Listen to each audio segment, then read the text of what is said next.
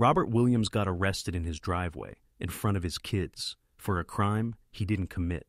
Detroit police said facial recognition proved he robbed a Shinola store.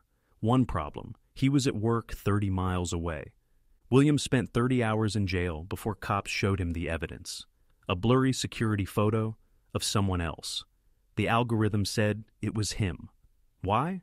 Because facial recognition is wrong on black faces 35% of the time.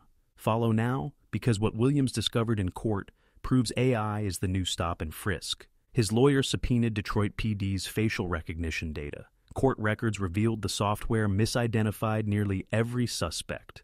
Detroit arrested 200 innocent people based on bad matches last year alone. Almost all were black. Here's what they buried. Amazon, Microsoft, and IBM all stopped selling facial recognition to police in 2020. They knew it was racist, but a company called Clearview AI stepped in.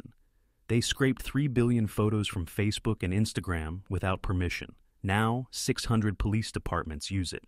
Williams fought back, sued the city, won $300,000. But during discovery, they found Detroit police run 1,000 faces through the system daily, every single day, most without warrants.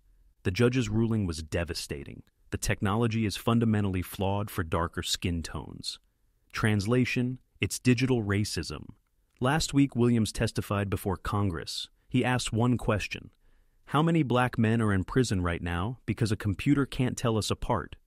Nobody answered. Stop and frisk was ruled illegal in the streets. Now it's legal in the cloud.